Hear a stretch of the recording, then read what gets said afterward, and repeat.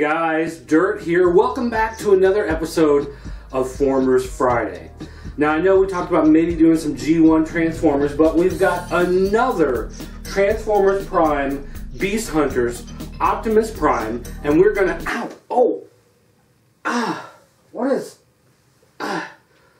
blow dart? Who would use a blow?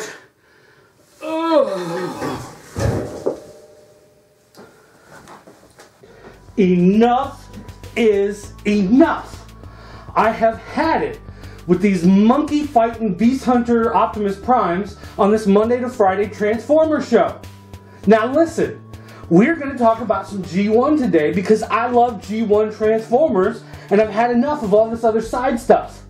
Look, hop in the photo tent right now. Let's take a look. What we have here today is Ultra Magnus. Now this is not just any Ultra Magnus. This is actually a special Ultra Magnus. Now what makes this Ultra Magnus so special? I'll tell you. Part of what makes this Ultra Magnus so special is that this is the KB Toys version of Ultra Magnus. This one is a little different than the one that you would have found on the shelves of your regular retailer back in the day. Now, you're going to say, I'm looking at it, it looks like a regular Ultra Magnus. What makes this one so different? Well, I tell you what. Let's take a look, first of all, at the cab. Now, cab, of course, looks like Optimus Prime. Just kind of looks like your standard, whatever, Optimus Prime figure that you have, except he's white. This was the base of Ultra Magnus. But if you look real close, you'll see that up here where I have the missile stored in the cab, there's actually no windshield. There's no piece of plastic there in order to close off that area.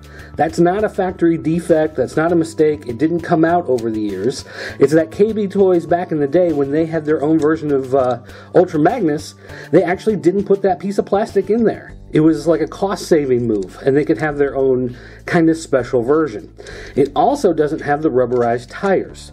The tires are just a black plastic, a hard plastic. Even though they look fine, they still are a little bit cheaper overall. Also, there's one other thing that gives it away if you've got one of these cabs you can take a look at, and that is when you transform him out, you'll find that the head on this version of Ultra Magnus is completely white. Now, if you bought a regular Ultra Magnus from some other retailer back in the day, you're going to find some blue accents on there, just to make it stand out and look a little different. But this one, because it is the KB Toys version, it doesn't have any of that coloring on the head at all. But, it's still this version of Optimus Prime. It's a white Optimus Prime that comes with this funky trailer. And when I was a kid, I was like, oh, they made a new version of Optimus Prime, but no, it's Ultra Magnus, it's supposed to be something different. But technically, in Japan when they released it, it was a different version of Optimus Prime with this added armor. When they brought it to the US, they made him into his own character, and then, of course, KB Toys made their own variant that we're looking at here. Now, just to take a quick look at the rest of Ultra Magnus, I mean, you know what Optimus Prime looks like, so turning him into the robot, isn't any big deal. But if anyone out there happens to not know Ultra Magnus or haven't seen him before, this trailer in the back actually becomes his battle armor. This version of Ultra Magnus that you see as Optimus Prime exists, but technically, as far as the story goes, this isn't really his robot form. And they've done some stuff in the comics and things where they, he becomes this version at one point or whatever, but technically, this is not Ultra Magnus. This is Naked Magnus, maybe you could say, I don't know. But if we take the trailer here, you can see it is, just kind of like a big open piece. It's actually kind of like a car carrier type piece. You can actually open up these parts here and take the top part and angle it down, and because of the way that these pieces are angled here in the back, it folds down like this, with the idea being that if you were loading it up with cars to take cross-country or whatever, you would open it up like a ramp and the cars would drive up to the top. Then once the top is full, it would close the rest of the way, and then you would have cars, whoa, sorry about that camera, you'd have cars pull in to the bottom spot there. So it does, have a an actual purpose as a trailer that differentiates it from, you know, just being like this giant piece of battle armor, or being just another take on Prime's original trailer piece that he carried with him. It's technically a car carrier and not a semi-truck. It does have, let me pull this out here, the pieces that make Ultra Magnus special. First of all, his gun. There really isn't a spot to put his gun, and I usually just kind of jam it in the chest piece here. But technically, the head of Ultra Magnus and the chest piece can become its own little flying car or jet or sled or whatever you want to call it, with a person who sits in there, and then it can fly around and do whatever, save the universe. But you can take the head of Ultra Magnus here and actually, using this giant groove in the head, attach it, and it becomes basically a gun cannon. So you can either use it like this as a flying weapon piece, or when you put it on the cab back there, you can turn it around the other direction and attach it, slide it into place, and it becomes basically a gun mount on the front of the cab here. So it is powered up in that sense. You can see that it comes with this little connector piece. For whatever reason, it came with two, and the purpose it serves is to be the trailer hitch. So when you take this version and turn them into the cab, it has a way to attach to the trailer, and then this also becomes a decorative piece when you put him in battle mode. But for whatever reason, the version that came with the KB toys, and I'm not sure if this is true of all of them or not, if just the KB toys, but it came with two, but at any given time, you're only really going to use one. So you got an extra one just because. I mean, maybe they like you as far as that goes. Also, you've got the guns at the top up here, and these do actually shoot the missiles. We can get it. Oh, of course, mine's broken. Mine would break right now as we're recording. Let me try the other one. They were working yesterday. Oh, right on national TV. Thanks, buddy. We got to get you some Insight or some Viagra, because you're having a little bit of stage fright. Okay, well, anyway, they would shoot. Normally, there is a spring release mechanism, and they shoot actual missiles out of there. But interestingly enough, it came with the two missiles, and then it came with two extra missiles. But there's really no place to put the two extra missiles. So as you saw in the beginning of the video, I just stuck them up there in the cab, just because I didn't want to lose them. But they really don't have a spot to go otherwise in the transformation system. Now, if we take this cab piece, take the top parts and just kind of break them apart, they become the arms for Ultra Magnus. And if we take the back pieces in the back, fold those up, they become the feet of Ultra Magnus. And you can resize the arms however you want, push them up, push them down, doesn't really matter. But you do have your hands inside here, and these move a little bit. You can take the hands off, maybe, if you're stronger than I am, because I'm apparently very, very weak today.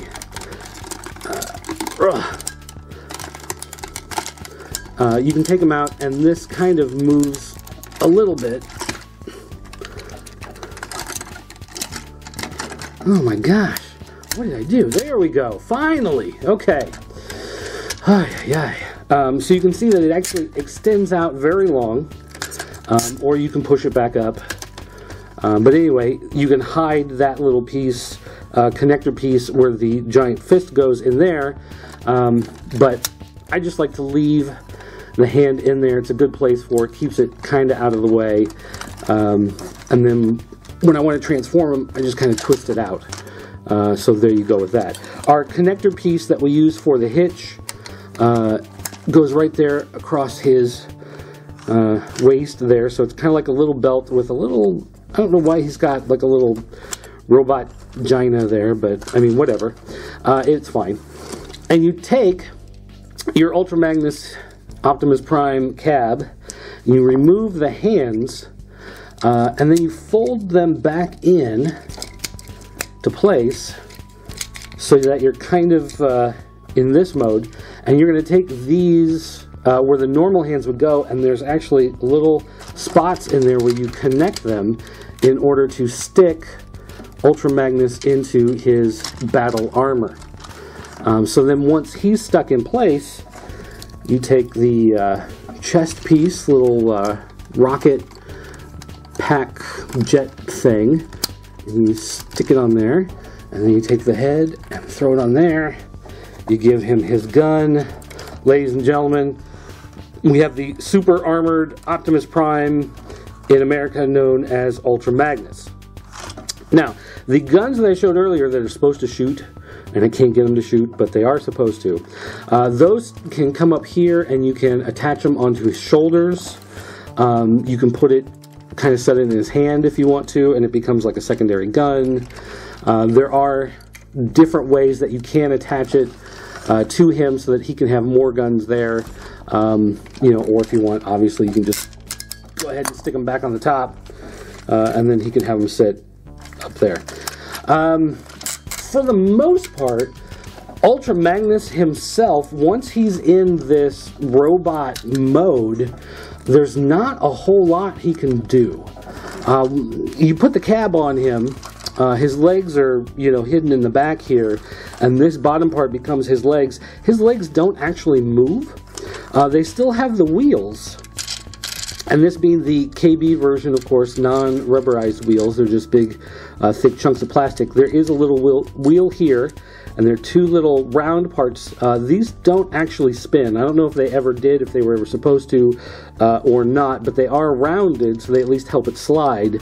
And you can slide him around, roll him around into place, but he doesn't actually walk. So you can't pose him. The only way that you can really pose him is with the arms. The arms can be moved around somewhat in order to change his pose a little bit, but for the most part, that's it.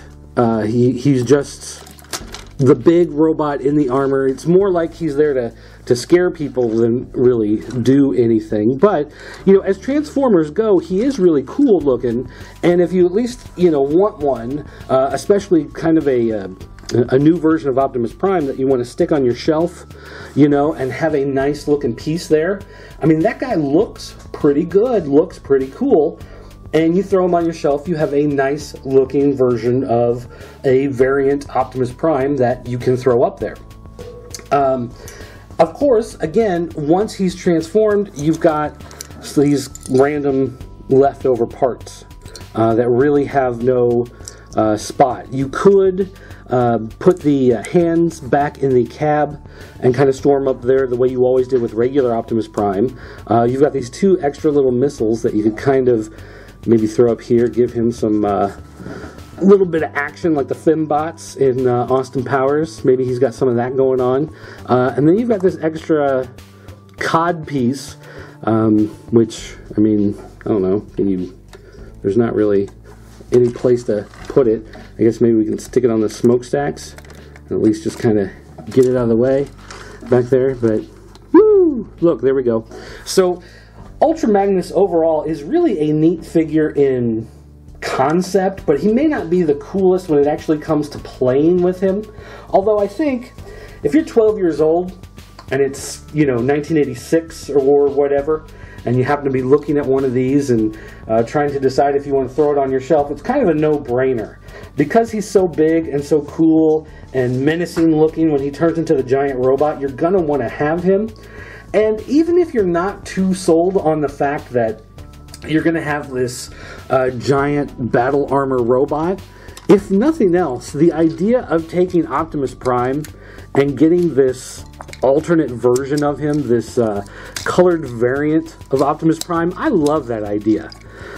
Even though he's being recycled as another toy, if they took the white Optimus Prime and just released him as another color variant, I'd be just as happy with that as well. That's pretty cool.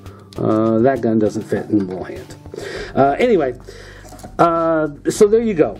Ultra Magnus with your little Optimus Prime you can play with outside of that. And yes, I will admit that if we couldn't find Optimus Prime, Ultra Magnus was a fairly regular stand-in for him. You would just pretend he was Optimus Prime and not really say anything else about it, and just kind of leave it at that. But when it comes to Generation 1 Transformers, and even if you have a guy like Ultra Magnus, I can't imagine that if he were to come out, if Transformers were to start with the fans and toy collecting today, how many complaints there'd be. Oh, he's just a repaint. Oh, they're reusing the same body type. Oh, you have to take a second head and put it on to make him a new character, to make him someone different. I mean, give me a break, guys.